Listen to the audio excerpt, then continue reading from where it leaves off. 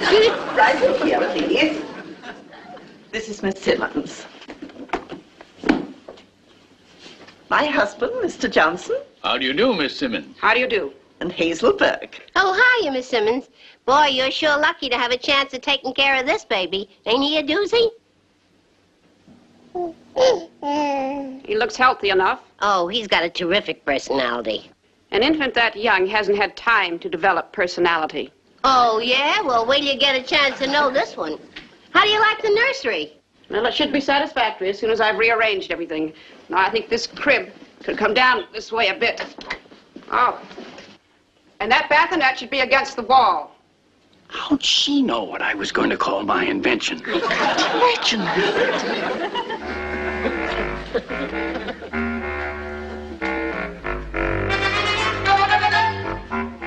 Where can I dispose of this dirty thing? Dirty thing? That's our Harold's teddy bear, and he don't like to be held by one ear.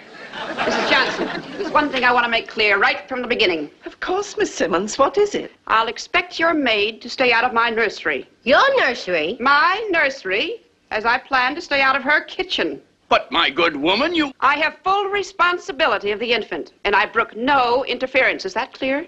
Hazel's not our maid. She's our friend. Well, that's your privilege, of course. Now, if you would all get out of the room so that I can start my routine.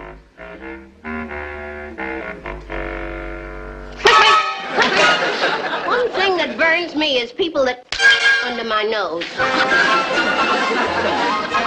And another thing, she keeps that uniform of hers so starched, she's liable to bruise the poor little baby. Are you still grousing about that nurse? Well, he's such a sweet little thing. Is he as sweet as I was when I was his age? No baby could ever be as sweet as you were, Harold. You're darn tootin'. And another thing, babies need more than bottles and baths. They need that little thing called L-O-V-E, love. Agreed, and that's exactly what the Johnsons are there to give him. L-O-V-E, love.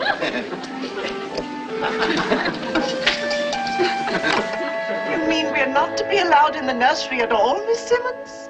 That's exactly what I mean, Mrs. Johnson. But I won't make the same mistake again, Miss Simmons. I can assure you of that. No, it's much better this way, and it's much easier for me to keep baby on schedule. His name is Herbert, and he's named after me. Mr. Johnson, I take care of more than 20 babies a year, and I cannot be expected to remember a new name every few weeks. So I call them all Baby. Oh, I see.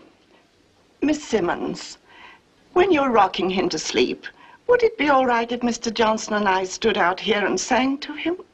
We've been practicing the lullabies that Hazel taught us, and we... That is absolutely out of the question. I don't believe in lullabies. Now, I'm going to have to close the door. It's time for baby's bath, and you're creating a draft. Oh, Herbert, it's not fair. Our own flesh and blood. There, my dear. Hazel said that next to rocking him to sleep, his bath was the most fun. Now we won't be able to even watch. Impossible situation. And I'm not going to take it sitting down. I'm going to cope. But what can you do, Herbert? I'm going to dismiss the miserable creature. But we won't get anyone else. You know she was the only nurse available at such short notice. We'll care for my namesake ourselves. Oh, Herbert, do you think we could? No doubt about it. We couldn't have had a finer teacher than Hazel. And she herself said, all we need's a little more experience. That's right. And we certainly can't get it standing outside the nursery door. Exactly. Now, if you'll excuse me, I'm going in there. Oh, Herbert, you're a tiger. Well, thank you, my dear.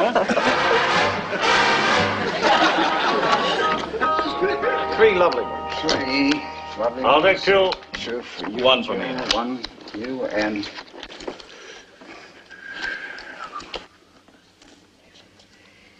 Will you please mind your own business?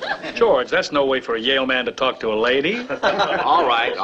I'll take 1. 1 for you and 3 for the dealer.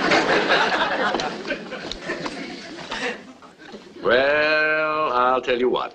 I'll bet $1. Suckers, man. Well, I know you're bluffing, but I'm short on courage tonight. I believe you. I'm out. Me too. Oh, come on, coward. Straight. Ace high. Mr. B, you want to pay me back that $2.50 I paid out for you yesterday? Hazel, telephone. Mrs. Johnson. Oh, I hope